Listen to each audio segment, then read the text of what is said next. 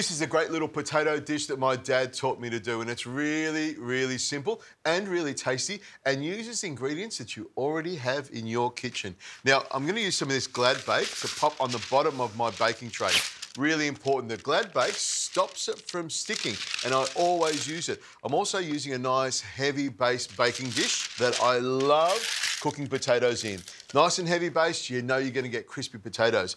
Here's my little tip. I steam my potatoes whole like this so that they cook really quickly and they crisp up. And I also leave them in nice big chunks so I get lots of surface area and they get nice and crisp. But I need to flavour them up with my secret ingredient. Now, this is something I don't tell many people. I'm just telling you guys. So once you know the secret, please don't tell anyone else, because they'll all be begging to know why your potatoes taste so good. So spread the potatoes out on the baking dish, and you'll see there's plenty of room for the potatoes to crisp up. Now, I'll add some fat. I'm using some duck fat here, but you can use olive oil, you can use butter, you can use anything you want, but I like the flavour of duck fat.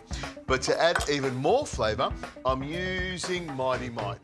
Mightymite is one of my favourite things because I do have a few gluten-free friends and they come over, and this is the perfect way to serve up some really tasty potatoes for people who can't normally eat something like this.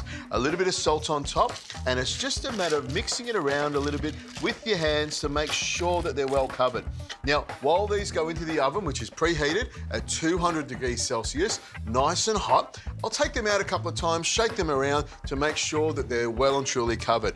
In they go. You wait till you see these. These are delicious. Oh, look at these potatoes, sizzling away beautifully. All we need is a little bit of butter on top to melt away. Pop that down there.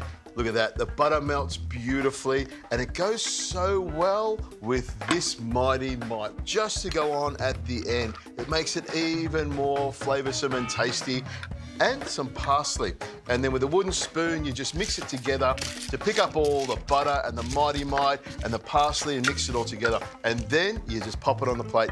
This is the type of potato dish that you can eat on its own. You don't need any meat, you don't need any vegetables, just lovely Mightymite potatoes. Lots of flavour, it's exactly what you want. Look at that little straggler, tried to escape, tried to get away from Uncle Richo.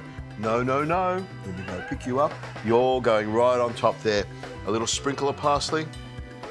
That's how you do potatoes.